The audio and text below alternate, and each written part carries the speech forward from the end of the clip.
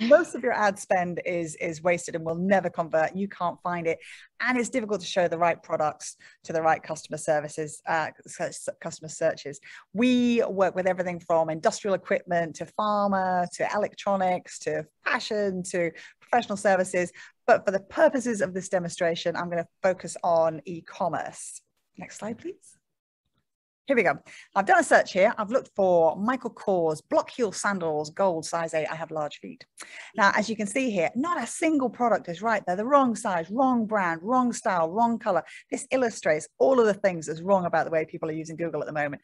Michael Kors, who's there in the middle, right in the middle. Have we got a little pointer? We've not got a little pointer. There we are, right in the middle, Michael Kors.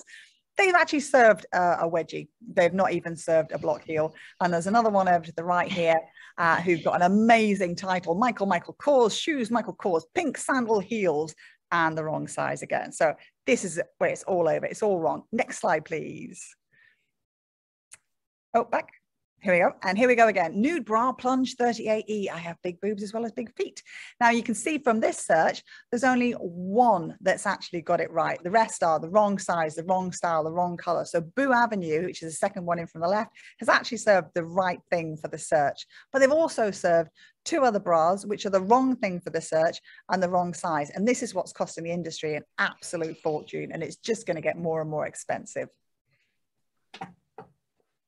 So the reason this happens are the structures are wrong. We know a lot about structures. Our biggest feed is 3.5 million products big.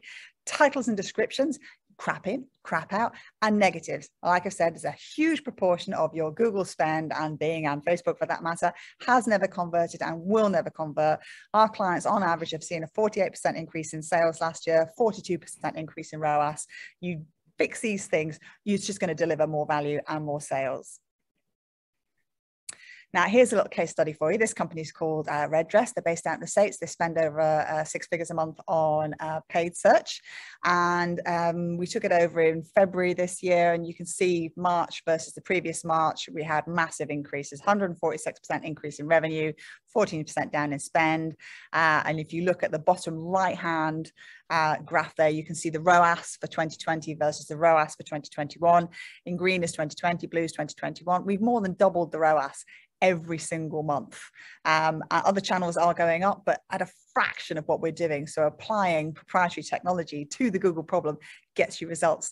If we just go on to the next slide, you can see the data here. It's so important to get your data correct. We have visual AI that we run over the feeds as well.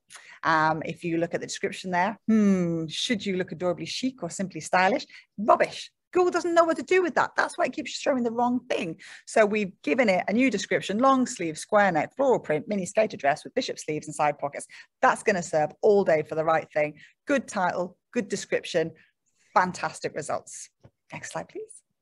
So if everyone's doing the same thing, no one's going to have a competitive advantage. Most large companies will use Search 360 and think they're doing something amazing. They're not. You're all doing the same thing. If you're all doing the same thing, you have no competitive advantage at all. So by getting engaged with startups who have technology that nobody else has, you can get results that are completely and utterly different.